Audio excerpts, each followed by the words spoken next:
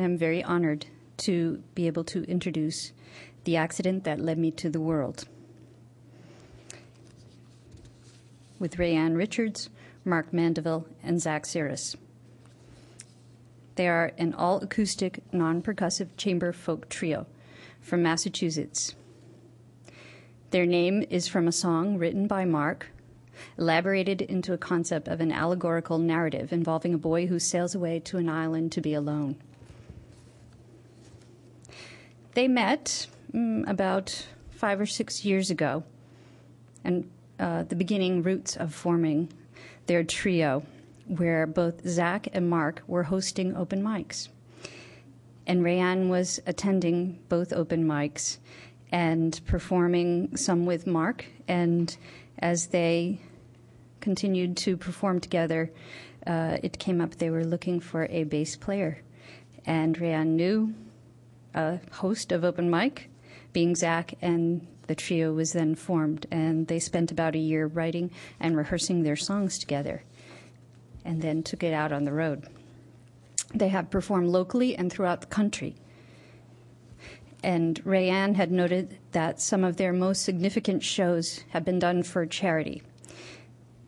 In particular, she had mentioned for a local food shelter that they performed for. And they call the event Will Work for Food. And they offered a free show to anyone who came that night and donated food to the shelter. When asked about the diversity of performance experiences that they've had and what they've learned from their audiences, I was told that cities can be hard to play when you're not from around there, that people tend to be oversaturated with culture and sometimes take performance for granted. But the small towns are incredible. And one of their favorite places to perform was Labyrinth Press Company in Jamestown, New York. And I was told they even held an auction to give them extra money for gas. Good idea. We'll have to work on that here. And what they also said was, the last time we were there, some of the friends we've made had said our presence in the town changes the town somehow. And after we leave, everyone feels more motivated and excited about improving their town. They have 2 CDs, and we have them on the back table today, and I invite you to take a look at them. When asked for one or two of the most memorable and important moments in performing, I was told that for The Accident That Led Me to the World, when fans come running up to them after a performance and exclaim how much they enjoy what they do, and more importantly, how they really get it and understand their performance. And I was told with conceptual art of any kind, you take a big risk, hoping that enough people will be receptive to the ideas and understand what you're doing and why it's important. When you have someone respond to the art that way, it reminds you why you like to play music and make art, and inspires you to continue. So we're looking forward to having them share their special art form of music and story with us here in the small town of Hopkinton today. Please help me welcome The Accident That Led Me to the World. We've been told by the sound engineers that they want a little bit before. So they'll edit this out later.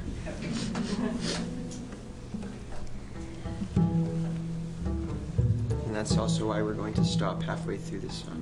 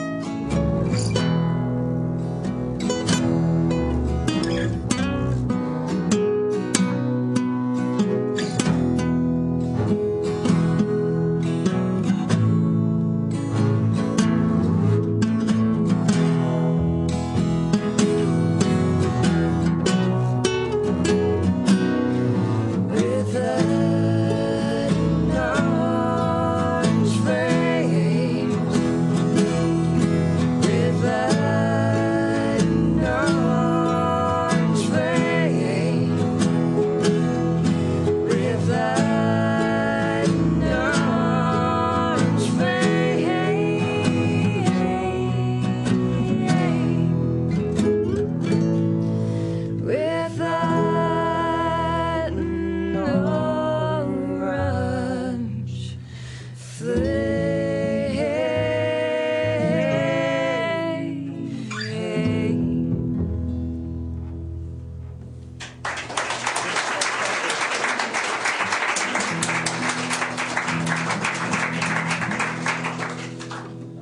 we all set then? Okay. We Got the thumbs up. It's good. Says TV for okay. Okay. So we're the accident that led me to the world, and we're a conceptual chamber folk trio. At least that's what our label calls us. And it is publicly accepted as what we are. We're playing songs off both our first and second records. We have those with us. But for those of you at home watching this afterwards, you can go to our website, www.theaccidentthatledmetotheworld.com. Will you have that floating under us? Can you do that? I heard they do graphics. Okay. We get what we ask for. All right. If you could really have it where we were pointing to, that'd be great.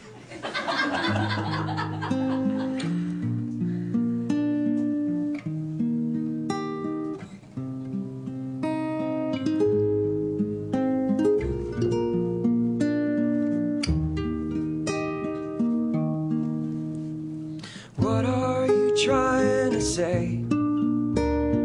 What are you trying to say? Is it we don't know how to love? Long nights, long days, it's either the same or the bridge is falling in. Down, down, down goes pieces where my feet fell. Gone, gone, gone goes the whole mess.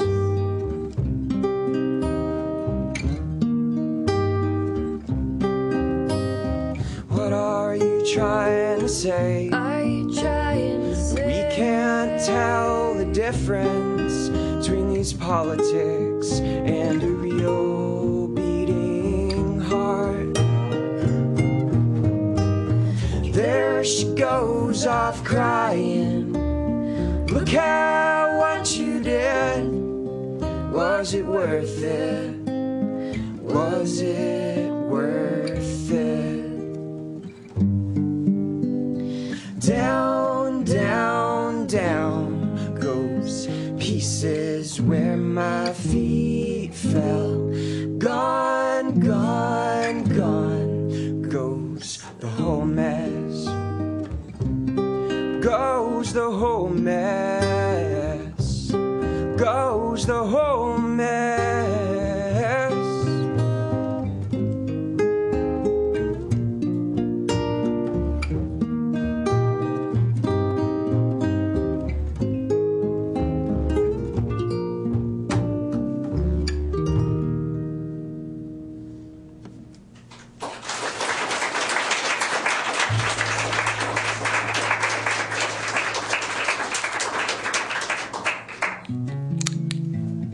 Thank you.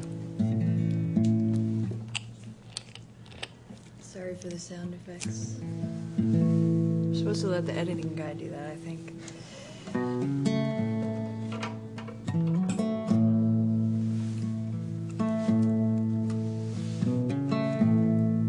And I feel time.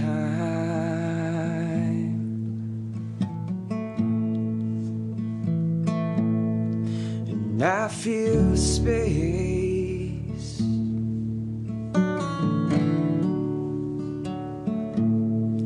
I feel the moon.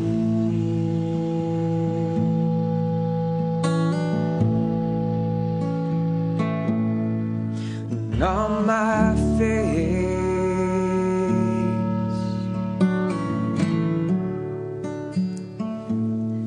I feel like night.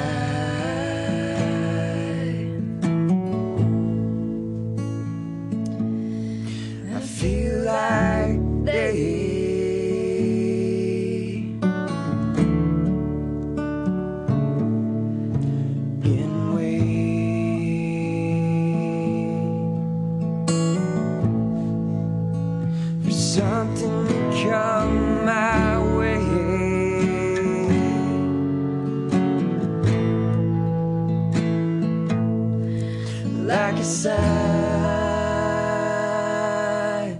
or a signal, like a ride or a vessel, like a bottle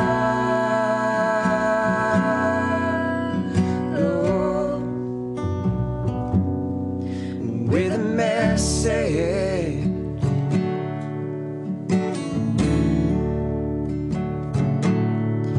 Help me find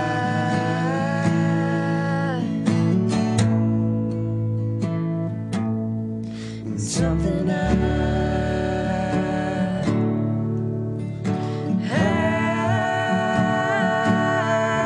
can trust.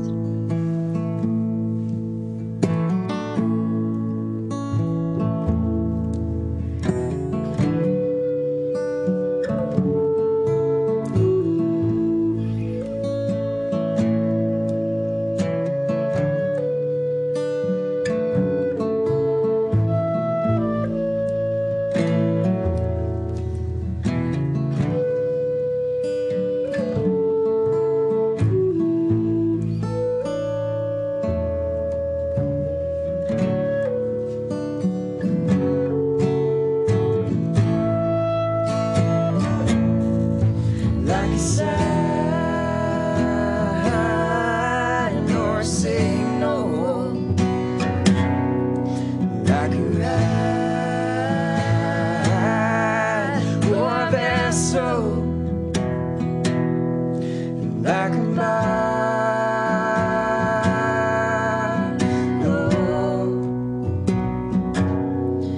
with a message.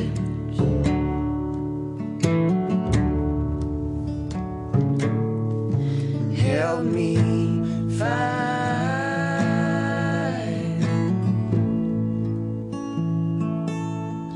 something I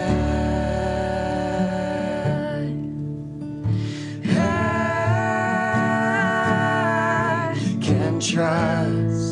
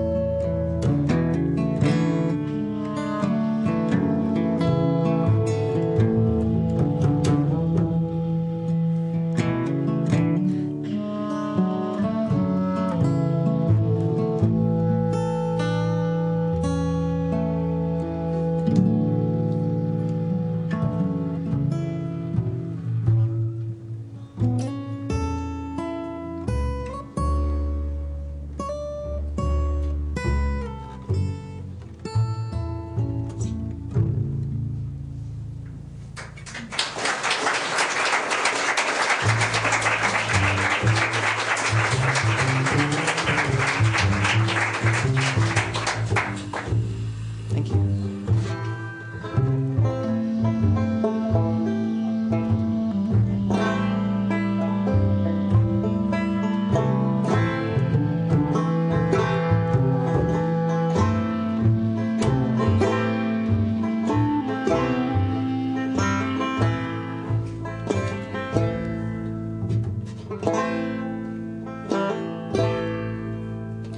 Days go by, falling slow, as a tree comes down, as the train gets loud, in the cold, cold night, in the cold, cold night.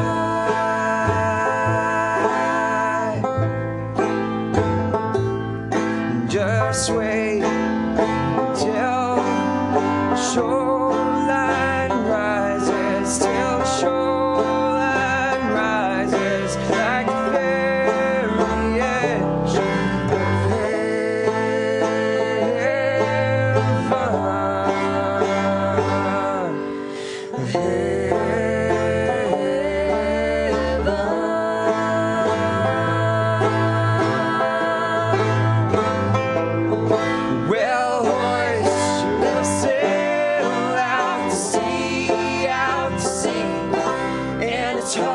hard times here on down. In the cold, cold night. In the cold, cold night.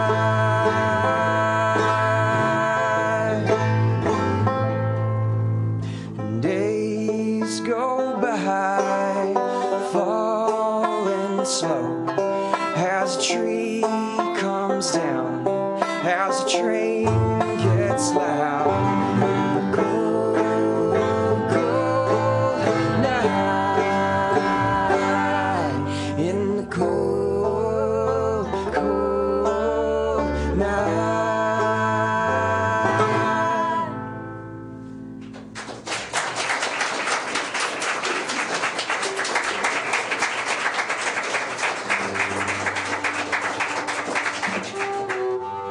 Thank you.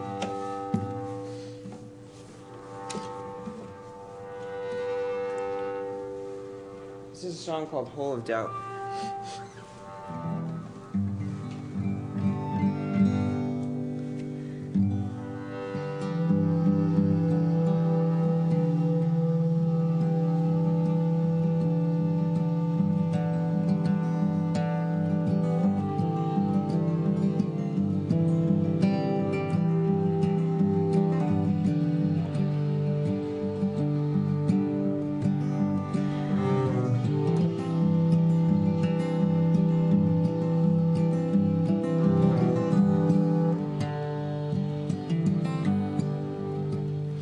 Waiting for the wind to take me home. Waiting for the sun to brown my bones. Waiting for the sky to open up and God to come down and prove us wrong.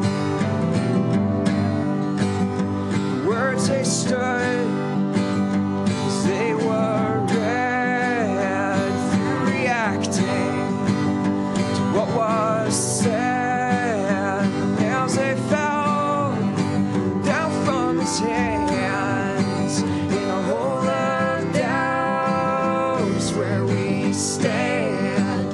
In a hole of doubt is where we stand.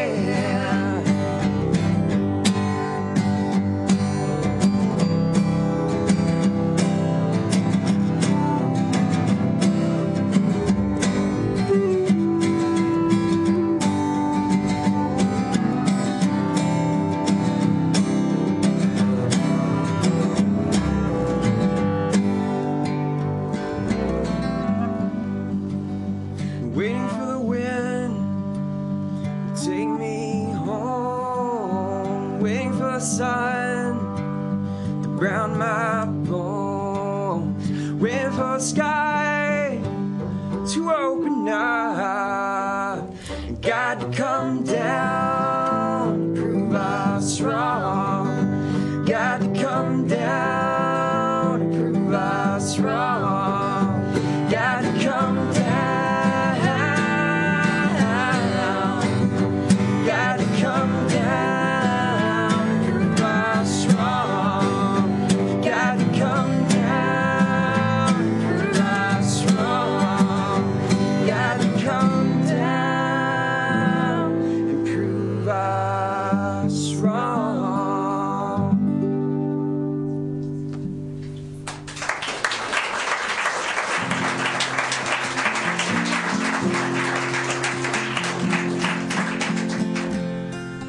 Thank you.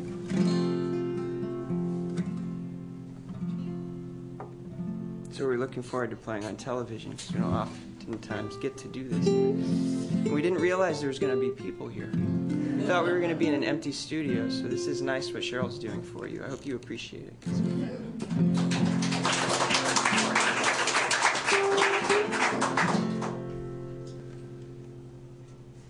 This is another song off our most recent recording. It's called The Island Gospel is the name of the album, and this song is called Life is an Anchor.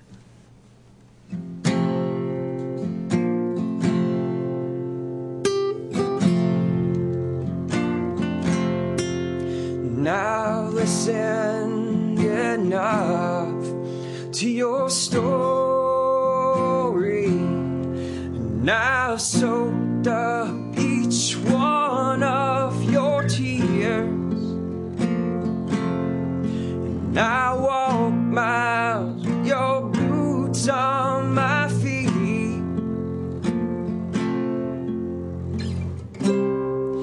Now I'm waiting my flag in retreat.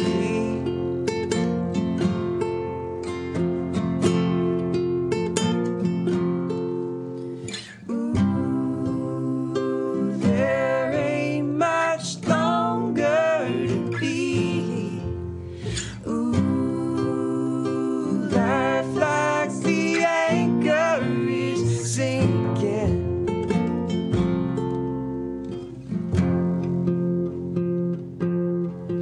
In chains, we are tangled, and with your last bit of strength, break free, or else be dragged down deep. Deep down.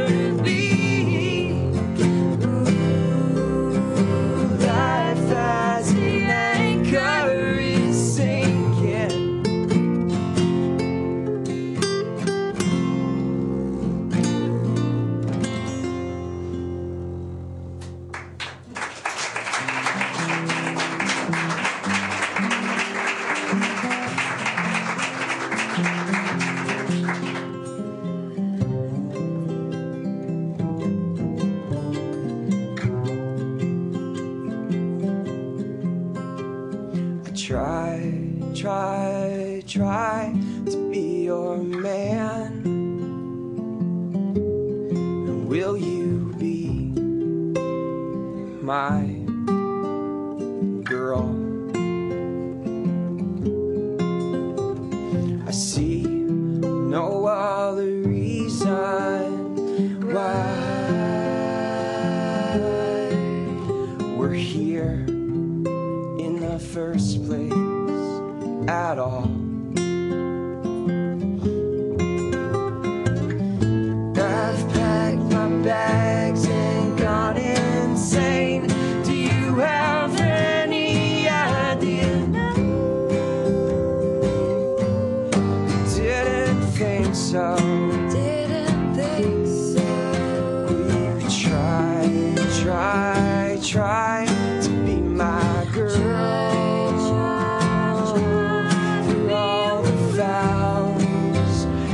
Diamonds in the world. I see no other reason why we're here in the first place at all. I've packed my bags and gone insane.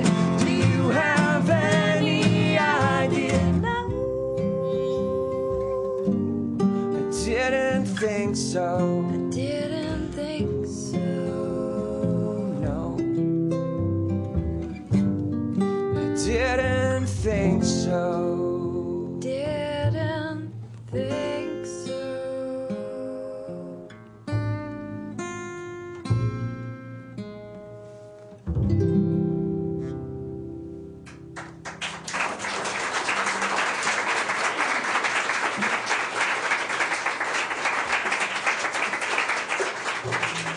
Thank you, guys. guys very much for listening. We're going to play a few more songs, and that'll be it. And then on with the show. Thank you so much, Cheryl, for having us here. We really appreciate it.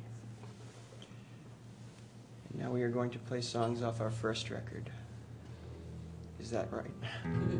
Okay. We'll play that song. This is actually the song called The Accident That Led Me to the World. What we do is based on a story, as Cheryl was explaining to you. It's a plot about a boy who leaves society thinking that solitude will be the answer. Album 2 is him finding out solitude is neither the answer. This song is about when he was first leaving and what happened when he got to where he was going.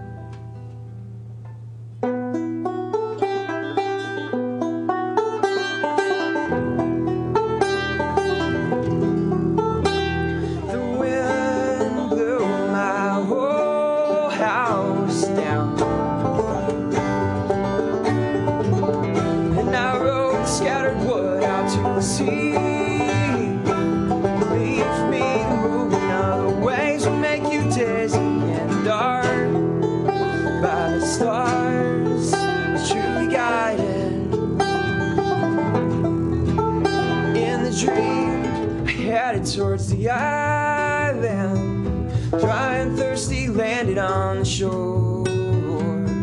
I guess that it's time to find some shelter and forget I'd be awake anymore.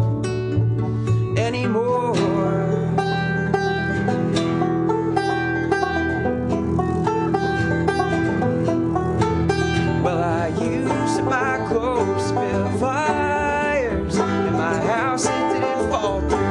Doors. In the dark, by the stars, I'm truly guided, and the accident led me to the world. Well, I used my clothes to build fires in my house. It didn't fall through, and I fall through without doors. In the dark, by the stars, I'm truly guided, and the accident led me to the world.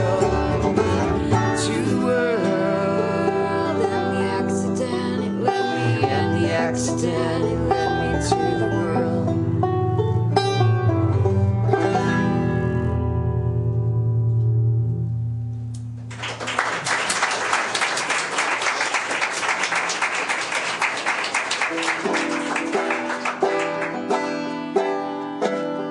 In a small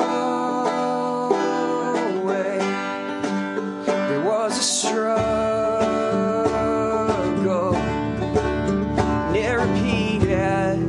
Came out the same without meaning.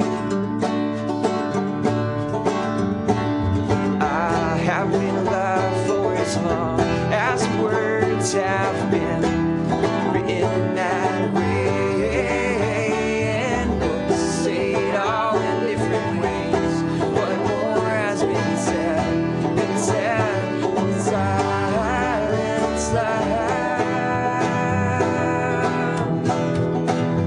Are the dogs barking?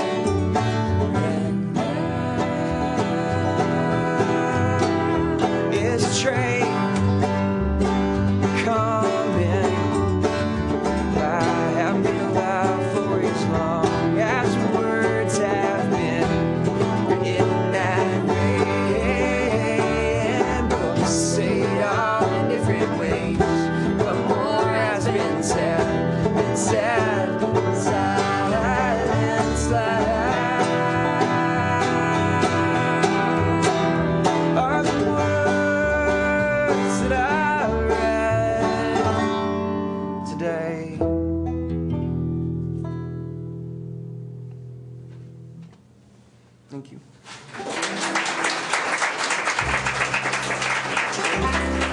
been the accident that led me to the world, and this is our last song.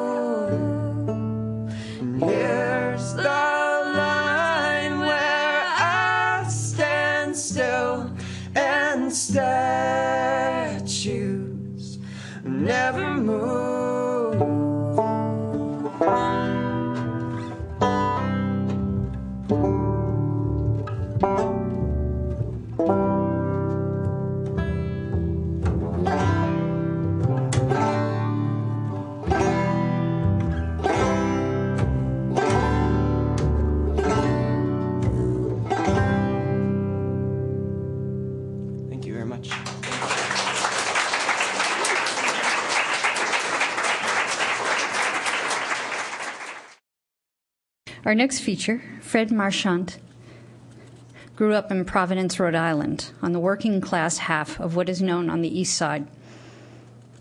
As a child, he said one of his favorite pastimes was climbing the Japanese maple that grew in his backyard, and that the branches were very low. And Fred said, I think now I must have liked not only climbing, but the sitting in the tree. And perhaps he might have even had some pondering of poetry at that time and didn't even know it. Fred wrote his first poem, second semester in a freshman year in college at Providence College, when he was studying Dante's Inferno. And he said that something in that led him toward writing or trying to write poems. In 1970, Fred was in the Marine Corps on the island of Okinawa. And he said what began the process for him then of writing and his experience in the Marine Corps. He saw the first glimpses and reports of My Lai massacre there. And when I saw those scenes of carnage and atrocity, I recall looking up at the ceiling and declaring I was not a Nazi. And that was the beginning for me. And in 1970, Fred became one of the first officers to be honorably discharged as a conscientious objector from the U.S. Marine Corps. After that, Fred spent a year traveling in Europe, North Africa, Israel, and the territories. And he said at the end of the travel, he spent 3 months on a farm in Donegal in Ireland trying to write in prose an account of what happened at that time and how he joined and then left the Marine Corps. Fred said the prose was really not anything but a long getting it out of my system, but it did teach me what it meant to try and write daily or almost daily. And he went on to study graduate school at the University of Chicago in literature. And in the mid-1980s, Fred said that I felt the need to have a teacher of poetry. And he said, I was fortunate to be able to work with William Stafford in various summer workshops out west for 3 years running. We became friends, and long after his death in 1993, he has remained one of the most important influences in my writing life.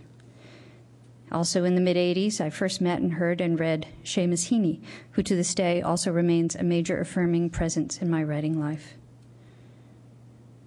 Fred's first book of poetry, The Tipping Point, came out in 1994, and the winner of the 1993 Washington Prize in Poetry he received.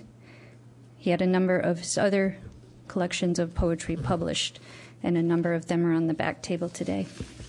Fred began teaching in the Writers' Conference offered by William Joyner Center for the Study of War and Social Consequences at UMass in Boston. And he said it was through the Joyner Center and its early exchanges with present-day Vietnam that I met the poet Chung Dang Quai and in general was introduced to Vietnamese culture, not by war, but by poetry. His second book of poems, Full Moon Boat, came out from Graywool Press in 2000, and House on Water, House in Air, and New and Selected Poems came out in 2002. He's also the co-translator with Nguyen Ba Chum of From a Corner of My Yard, poetry by the Vietnamese poet Chung Dang Quai. And this book was published in 2006 by the Education Publishing House and the Ho Chi Minh Museum in Hanoi, Vietnam. Fred shared a quote from poet Octavio Paz about the importance of why we share poetry in the written form and orally. And he said, in his quote of Octavio, "It is the nature of art, even the most inward-looking art, to want to engage the world in that sense of completing itself in the imagination of another human being. It is in the nature of a poem to want to exist in and among others." And when asked, why is it important for you to write poetry, Fred said, "How else would I know or be who I am?" We look forward to hearing Fred's words. Please help me welcome at this time Fred Marchant.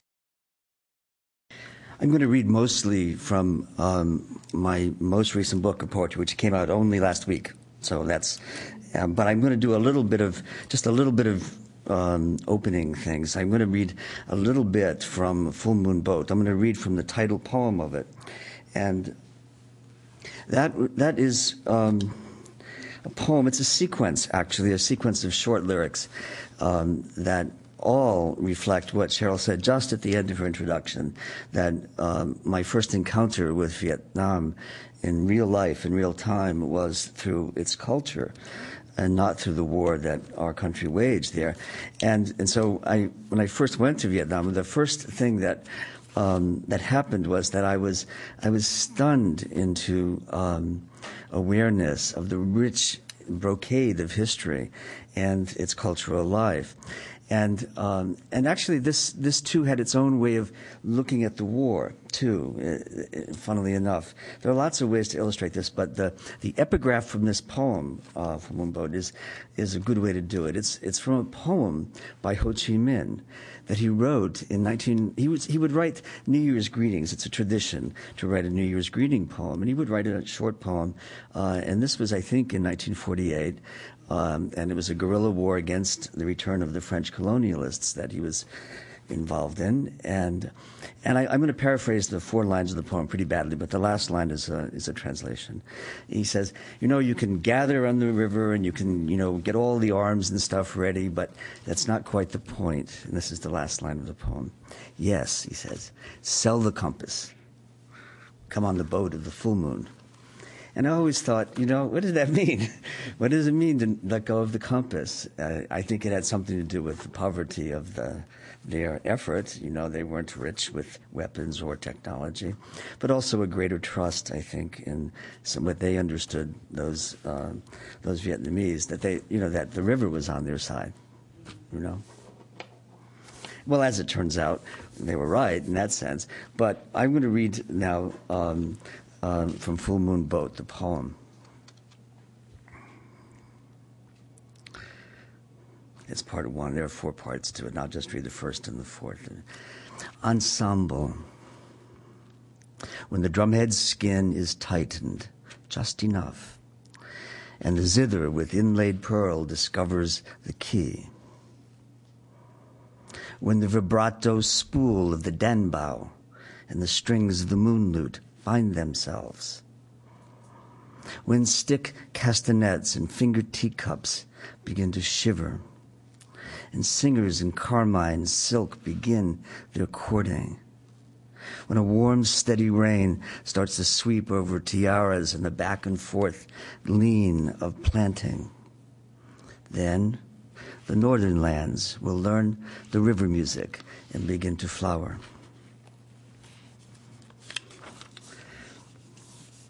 So I'm going to jump to the end where there's a river. There's another river. It's this part 4 is called the Kintai Ferry, and it's set by a village where the poet that Cheryl mentioned, Tan Deng Kwa, who I was privileged to co-translate work, and he's a friend, where he grew up. He grew up as a child prodigy of a poet during the years of the American War. His first poem was published when he was 12 or so. And he became quite famous, actually, as a sign of the enduring spirit of Vietnamese art, culture, life that would not be bombed into submission.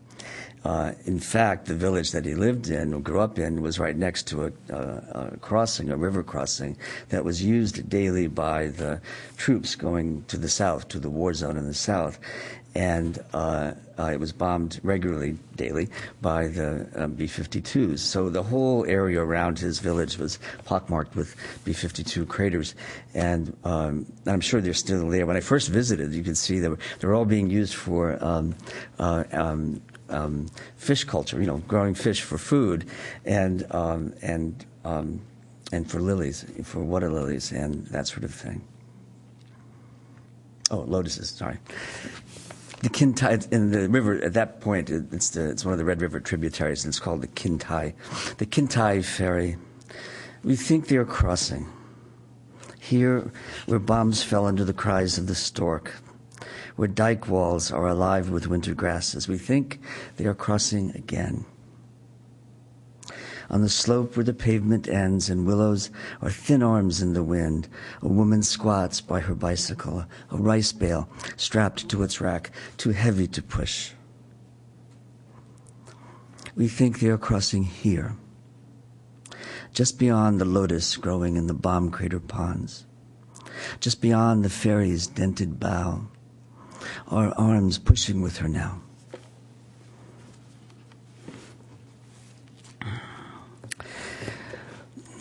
Well, it is really an interesting phenomenon, isn't it? A sad and interesting phenomenon that we're not alone, I think, in this. But Americans have always found their geographical and cultural consciousness being expanded by war. I mean, isn't it true? And it occurred to me more than once yesterday, right? And what I'm referring to, of course, is Obama's speech in Cairo, the day before yesterday, and then the reports yesterday of Obama's speech in Cairo and so forth. And then yesterday, his visit to Buchenwald, what a great sort of, grasp of cultural and historical complexity of suffering. In any case, I'm a lapsed Catholic. I'll say more about that in a minute. But I grew up a Catholic. I have great sort of love of religious, thought and expression. But I'm not a practitioner of anything. However, I do have some aesthetic sense of those practices. And I spent some time in Jerusalem actually over November and December. And for those of you who know the city, there are 2 deep valleys, leading southward. And they are in East Jerusalem. And so when the Muslim calls to prayer occur, they work their way up the valley. And so I thought this morning, actually, that we were getting up early, I thought I'd begin with call to prayer, and it is a call to prayer. So this is a secular sense, a call to prayer.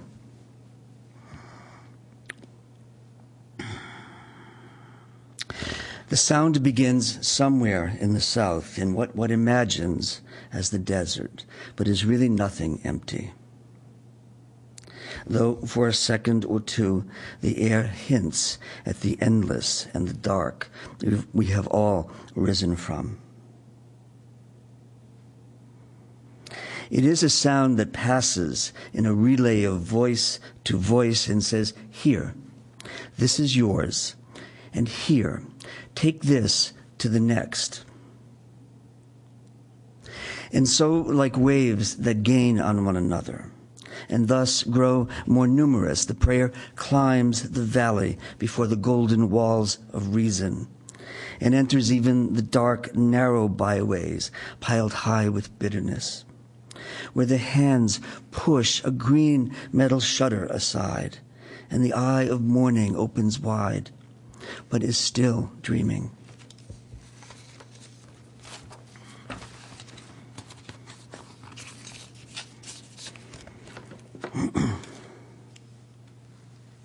As Cheryl said, I did grow up in Providence,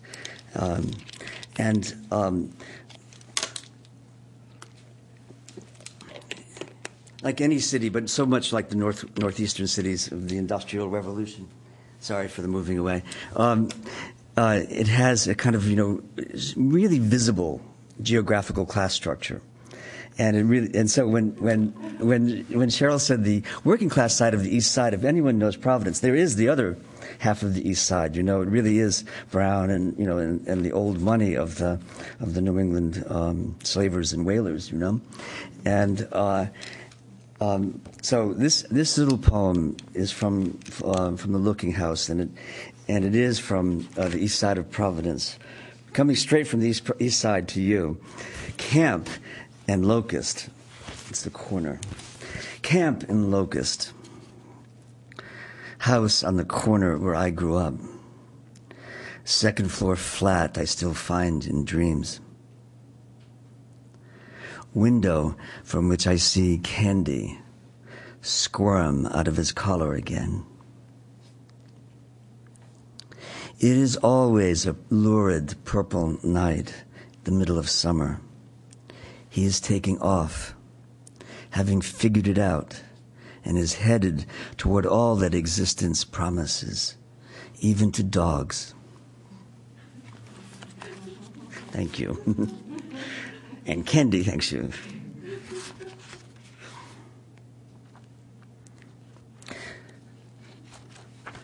This is a visit to Emily Dickinson's house in western Massachusetts, in Amherst. The poem is called Nobody To. I would be small and innocuous, as harmless as the wind that lifts the grass lightly and bends the lupins, the new stems barely green. I would pause in affirmation like the squirrels in the pine, my back arching and torso rippling into a question that flees before the answer.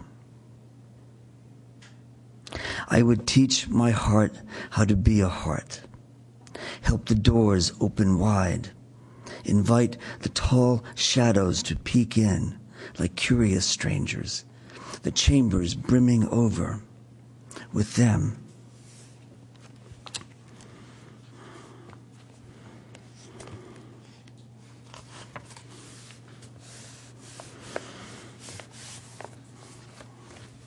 I don't expect everybody to know automatically what the drum room is, but in prisons, in the entrances to visiting a prison, there's always some kind of room in which you have to pass through after you've been, scanned and all of that. You still have to pass through a room in which you're sealed before you're let into the prison, and vice versa going out. And it's one last look by a guard to make sure that not carrying contraband or whatever. But at Norfolk, Norfolk Prison down in the south of Boston, it's really one of those great, God, how can I say it? And it's not a great one. It's a dungeon, and it's a great stone building, and it's really that sort of 19th century granite brutality. But it has the most extraordinary drum room. It's about 30 feet tall. And before you go out into the courtyard, you pass through it. And you really do have that medieval sense from it. In any case, I was teaching a class and went past to the drum room. The drum room.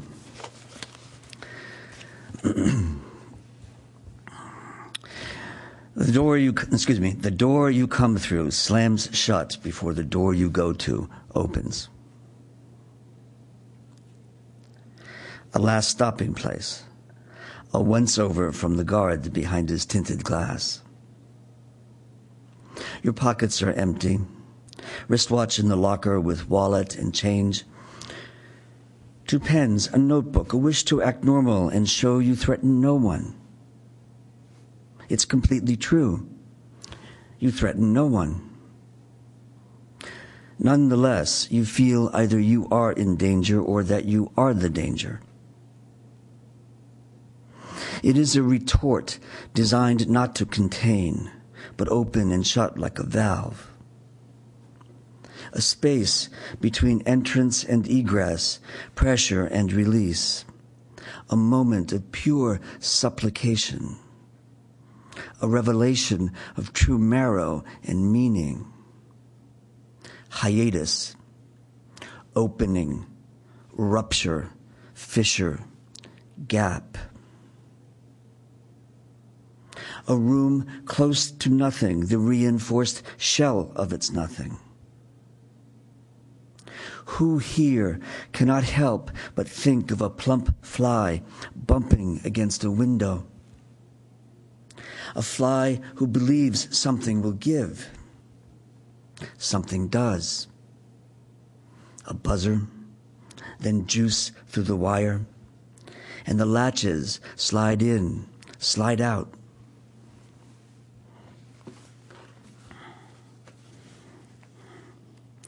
So you can see I designed my sequence here to go, I suppose, deeper into that. What was that phrase from the song? A sort of hole of misery, really. So we're heading deeper now, okay?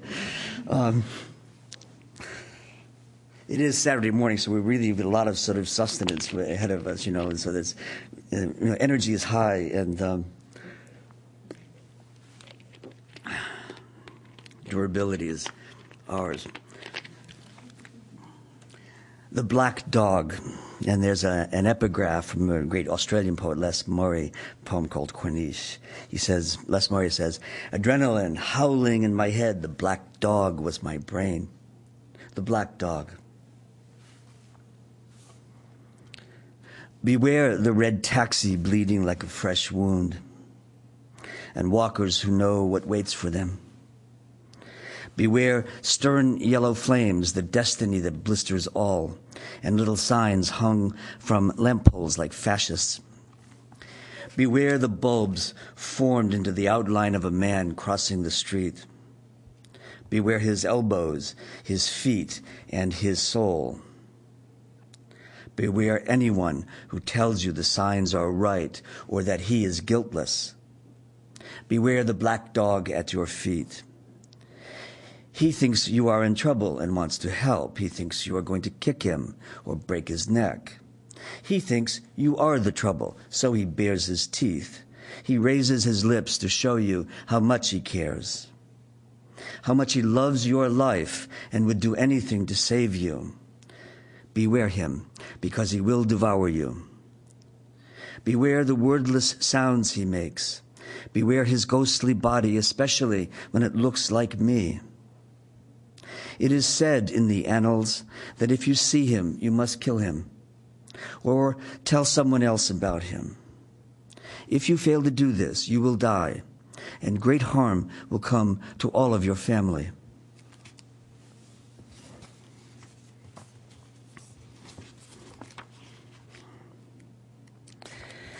This is a slightly longer poem.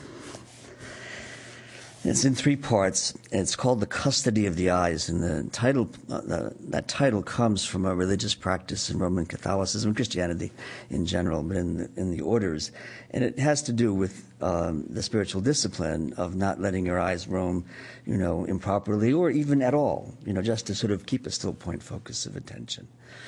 And so it's a kind of triptych, that kind of altarpiece sense of 3 units. It's a triptych, and it's in pretty big, different forms each time, and different places, and different times too, alterations that way.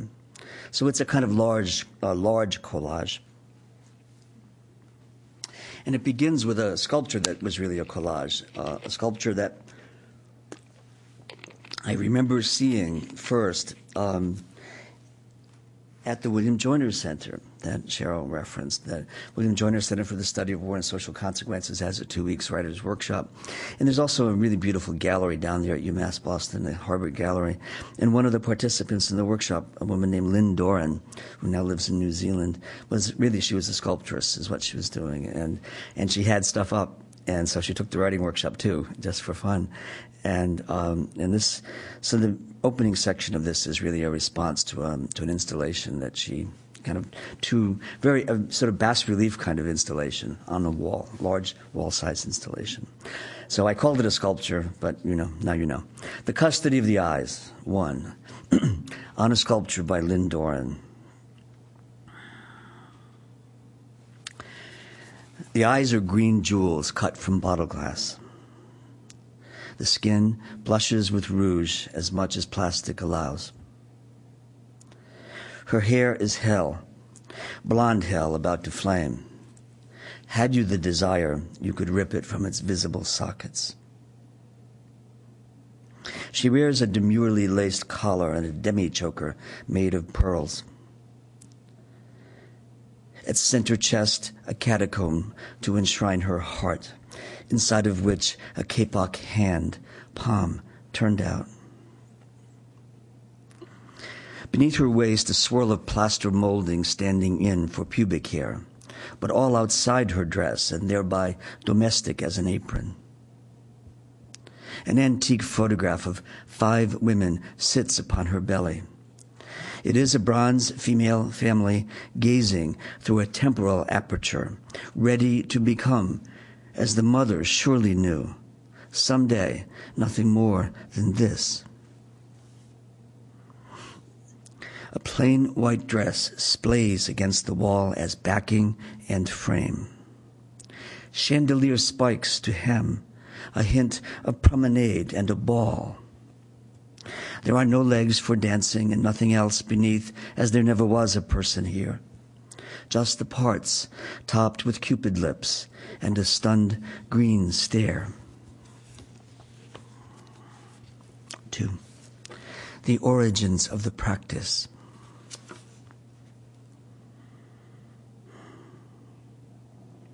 In some orders, the eyes are trained to look neither left nor right. As one walks, I'll do that line again. These are new. In some orders, the eyes are trained to look neither left nor right as one walks, but to focus instead on 2 or 3 steps ahead. Cloister manuals might ask one to avoid looking up as a person enters the room, so as to keep the still point focus of attention. One could, I suppose, keep any of the senses in custody, but eyes are naturally unruly, straying without conscience. Recall the infant's peekaboo, the thrill of presence and absence, or the would-be lover's stolen glance, or the aggression in sizing someone up, or the contempt one senses in an unrelenting stare. And then there is Agnes, about whom little is certain except the importance of eyes in her story. 12-year-old daughter of Roman aristocrats who may themselves have been converts, she becomes a Christian during the reign of Diocletian and his persecutions. A prefect's son who is smitten by her, and possibly her wealth, proposes marriage, but she refuses, saying she has already consecrated her virginity to a spouse who cannot be beheld by mortal eyes. Her conversion is brought to the attention of a judge, who invites her to return to the pagan and burn incense at the shrine of Minerva. When she refuses, he threatens her with torture.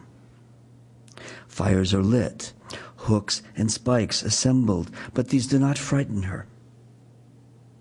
The judge orders her stripped before a crowd in the square, thinking humiliation will work.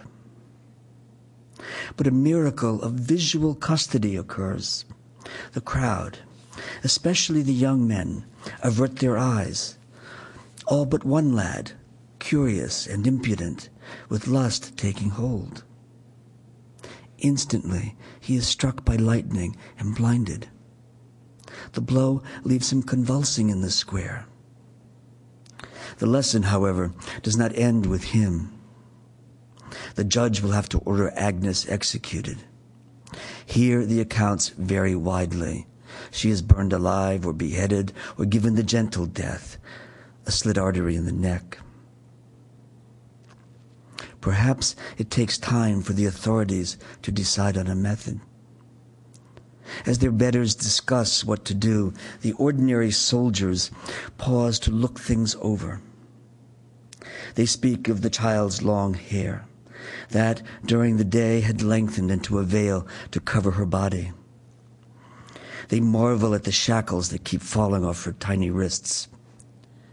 They puzzle over the fires that won't stay lit. And like soldiers everywhere, they stand and stare at what they would have to do, but did not want to do, and would do anyway. The reverie lasts long enough to make the child herself grow impatient with them. Agnes calls out toward one who has his sword already drawn. "This lover," she shouts, "this one at last, I confess it, pleases me. I shall welcome the whole length of his blade into my bosom. What are you waiting for, executioner? What are you waiting for?" 3. The day room. The elevator to my sister's end of the ward is still broken. The back stairs make me feel as if I'm doing something forbidden, though I am not. As I climb the 3 floors, I fear a patient is going to jump me. The wards have men mixed in. It must be a childhood fear, what the crazy people will do to you if they catch you. Even now my legs feel heavy with it.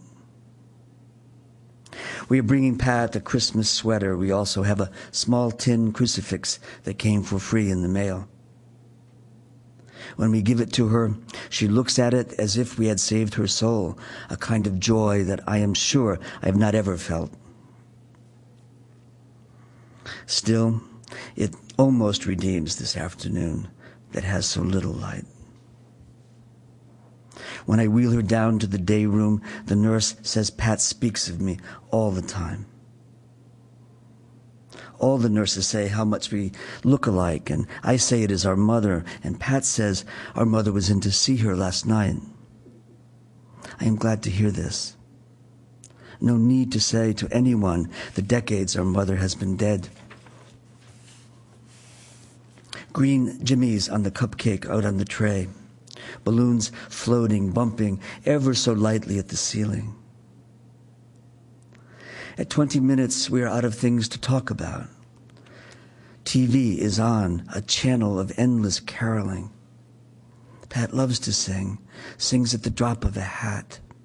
She knows all the words. Easier for her to sing than to speak. All the other patients in the day room by now. Most wheeled in from the corridor.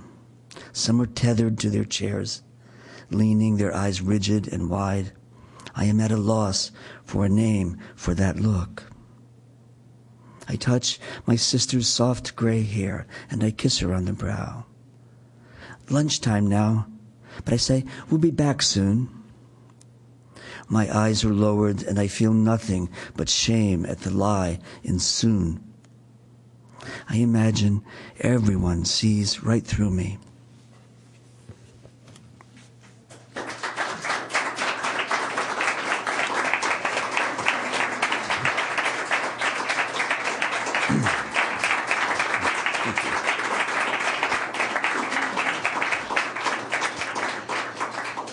Thank you.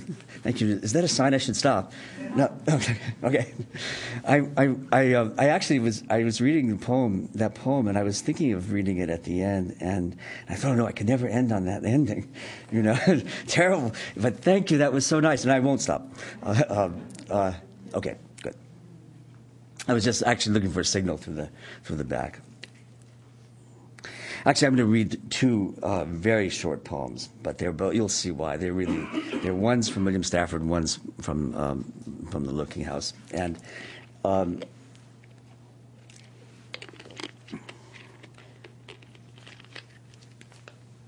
I edited this collection, this selection of Stafford's early poems. These were poems written between 1937 and 1947, and center on his years during World War II when he was a conscientious objector. And, I'm not really trying to make a sort of D-Day point here, by the way. I think that there's a wide variety of human experience to be understood in this regard. But certainly this was one of the sort of underground streams of American life and heart during World War II. The civilian public service program he was a part of was in the draft law, and he spent the 4 years of the war from January 1942 to January 1946 in the civilian public service work camps. It's also when he got started as a poet. And so these poems have a kind of strange double life. They're about what it meant to be in kind of internal exile, as they all sort of seem to use that metaphor. And at the same time, something also about their community of exile and the art and thought and so forth that held them together. So my favorite poem in the entire book is a poem called Shall We Have That Singing? And it was written on January 19th, 1944, in the Los Prietos work camp near Santa Barbara, in the Santa Ynez Mountains over Santa Barbara. And it's by William Stafford, and actually, camp that looked like that. That's what I get you for the camera. There's a photograph on the cover of the book it's his photograph of one of the camps he was in. Shall we have that singing? Shall we have that singing in the evening? For between the stars and our star there is no one, and we must sleep again. We rest the hands not dangerous on the wool, and we place pillows under the turning head. Quietly now, no moving. Was there something forgotten? The losing one neglects and calls it winning? Help each other. Have that singing in the evening. I'm going to end on the last poem in The Looking House. It's called First Song Again. First Song Again. Trust all the wood you stand on. Become an ally of the grain. Bend in the wind. Trust even the high, precarious places, the steeples and windy overhangs that teach you everything. Trust, too, the rose tint of late afternoons sifting down through a lofted blue heron wing.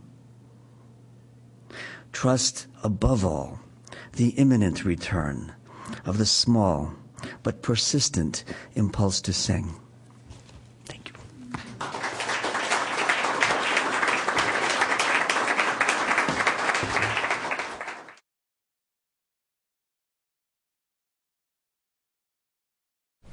I wrote this poem while on a church youth group trip to New Orleans in April of 2008. We went to see a low-income housing project and an elementary school.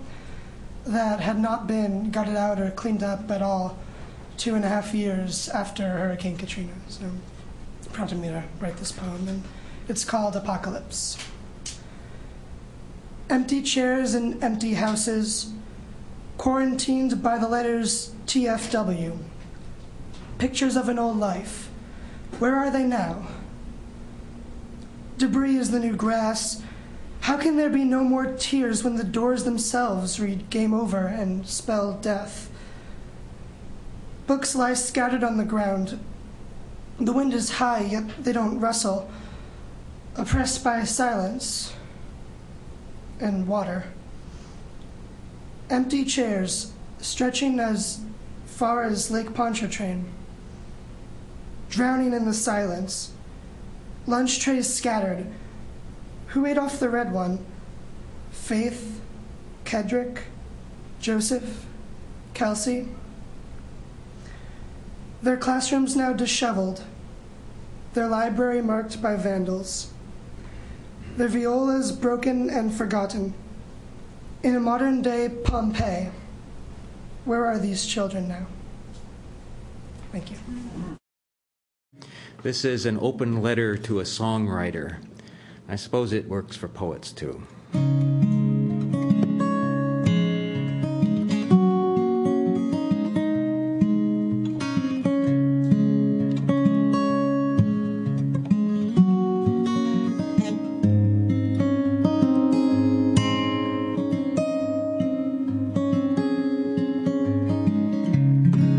You give your heart in many pieces, like serving loaves and fishes with a prayer. And we receive them like from Jesus. I confess, I take my share. And now you ask what's left for living after you have sung your heart away. For when it's gone, it can't be given, but with your heart, it's not that way. You heal by the giving, you heal like the morning, you heal by the singing of your song.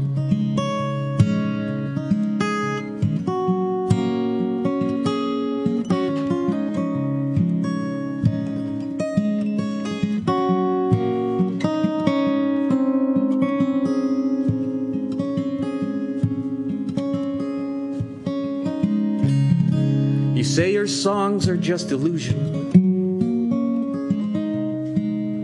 that they are just the high before the fall. Those are the words of your confusion. You say you're lost. Aren't we all? We hide our hearts under a mantle, then curse the darkness that we find we're in. But your singing lights a candle where the dark had been. You heal by the giving, you heal like the morning, you heal by the singing of your song.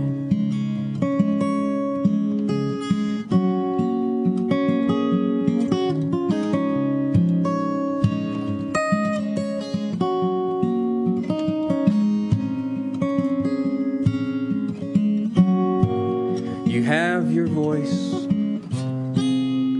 You have no choice but use it loud and strong to heal by the giving, to heal like the morning, to heal by the singing of your song.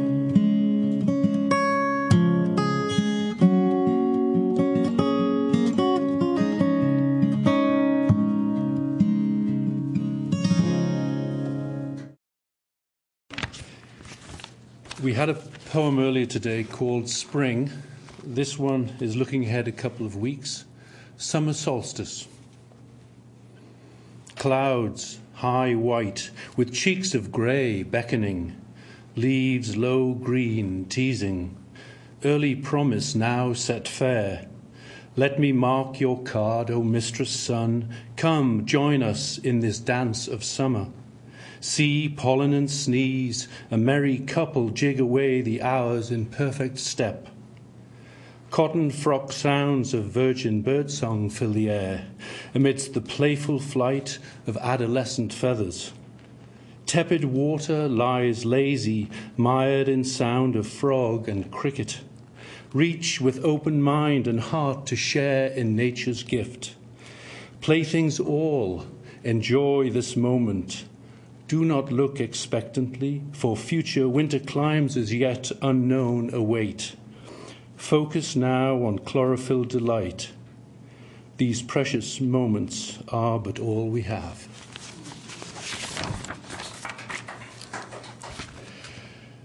I'm sure in the recent economic climate we've all experienced friends and family who are having trouble with jobs. This is called the job fair in Providence. The clock moved closer to 11 a.m. Opening time. No hostelry or department store, but the job fair. What opportunities, what desperation. We lined up, anxious to sign in, shuffling forward, clutching our freshly printed resumes. Polished wood and hotel mirrors reflected the out-of-work faces done up in their best dark suits and ties. Imagined jobs in high tech and management filled the minds of the eager job seeker. Then, reality set in as the doors opened. He strode in proud to share his knowledge, wanting to connect, wanting to make an impression. But his crisp suit wilted at the sight before him. Hourly paid security guards, pharmacy counter clerks, bank tellers, and the army. Is this all I'm worth, he thought? 30 years of hard work, swept under the worn rug of the bottom line. The magic carpet of hope and expectation has flown east. How can you tell your wife?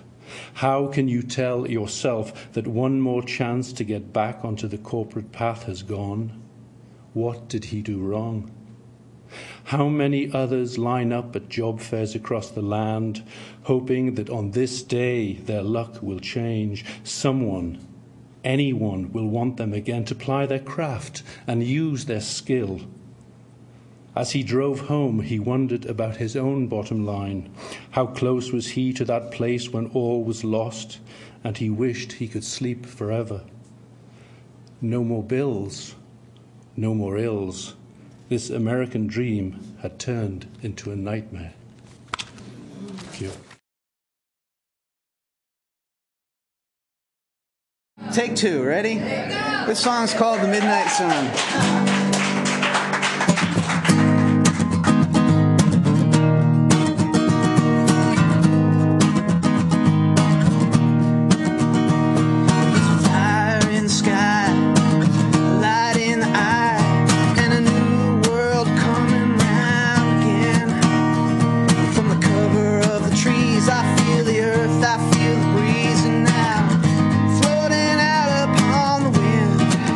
Every night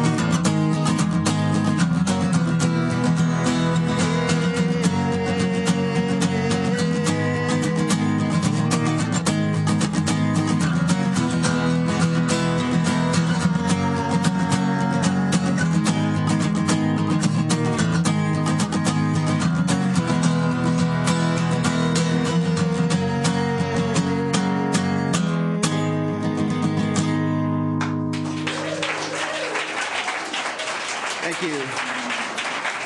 Thank you, Cheryl.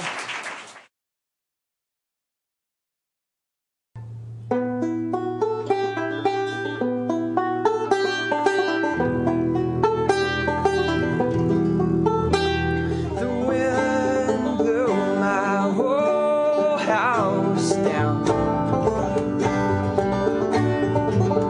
and I rode scattered wood out to the sea. Leave me moving, other ways will make you dizzy and dark.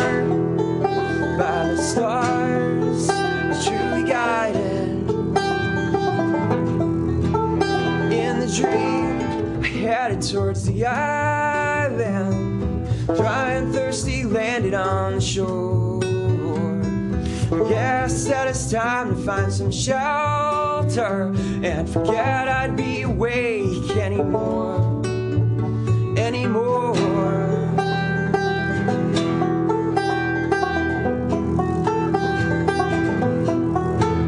Well, I used my clothes to build fires, and my house, it didn't fall through without doors. In the dark, by the stars, I'm truly guided, and the accident led me to the world.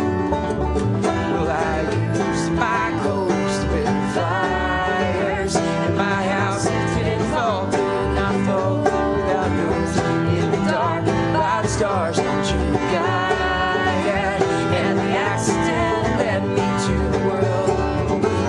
To the world. And the accident, it led me. And the accident, it led me to the world.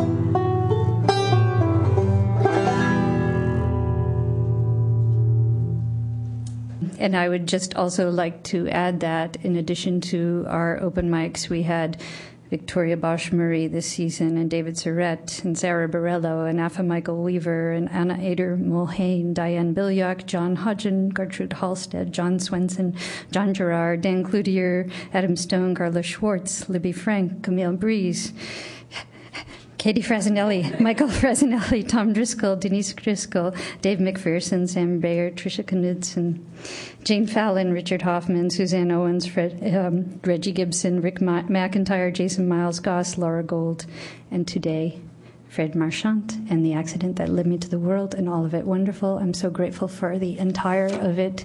Thank you all so very much. Thank you for Fred today for our feature also, once again.